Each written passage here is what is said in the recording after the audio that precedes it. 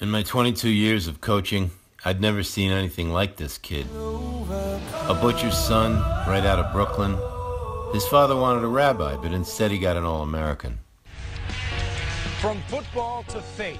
You've heard that before. A pro football player retires, then becomes a minister, maybe a preacher.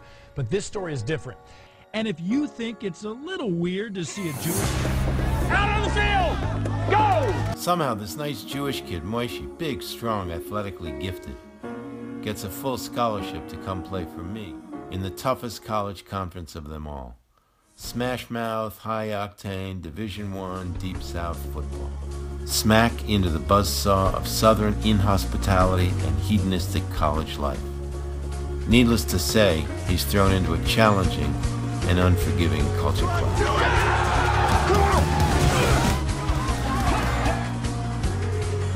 Funny how we both had that in common, disappointing our fathers and becoming All-Americans. You wanted to see me, Coach? I made Iron Mark watch a season worth of... Time, let's go! Hope Coach is right about you. Yes, sir. Football doesn't build character, it eliminates the weak.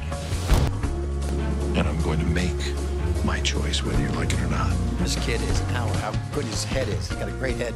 He's strong, he's big. He's going to protect the #1 choice.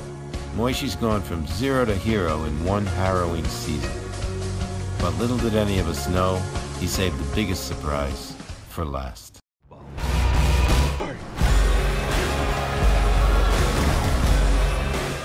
You will now regret giving me the chance, sir.